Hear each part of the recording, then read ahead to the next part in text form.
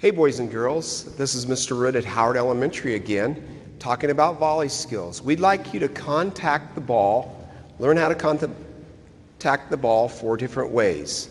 Underhand volley, overhand volley, underhand strike, and overhand strike. This session is underhand volley. Okay, I'm going to give you the end result. This is what we want right here.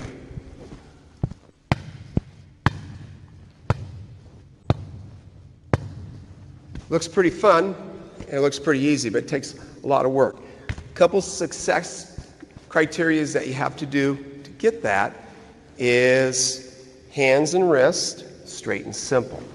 Now there's lots of ways of putting your hands and wrists together. I have one that's better than all of them. It gets your platform flat, all right? So let me get a board here. We want to try to get your arms like a board and hit off the board. That creates a platform. Let me get a balloon and show you. All right. And this is pretty easy. If we all had boards in our arms, our platform would be nice and straight. So if we could create that with our arms, we're in business. So we want to get a flat platform, and the way you put your hands together is really important. So I'm going to call that criteria hands and wrists.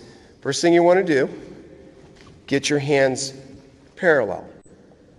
Then you want to turn them so they're 90-degree angle, all right, or perpendicular. The bottom hand, you want to put the thumb of the bottom hand on top of the top hand and put the other thumb together. That creates a flat platform. Now, if I put my hands together any other way, it creates a bubble at the end. We want a flat one. In saying that, we want to contact the ball above the wrists. So if I set the ball on my arms, we want it here, but it happens to go lower, it's still flat. So hands and wrists. The other one is straight and simple. We've got to lock them arms and work from the shoulder. So if we start doing this, we're in trouble.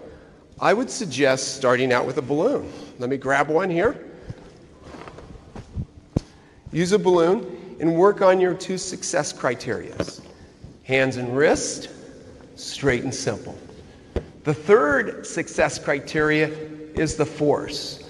If you want it to go higher, you just give it a little more gas. Underhand volley, the force is controlled by your arms. All right? So let me show that again with a ball. I'm going straight up, so my arms are straight up in the air. My reflection's straight up. Now, if I was playing with a partner, my reflection would be this way. All right? So I'm going to show it against the wall. I just changed my reflection and pass against the wall. All right.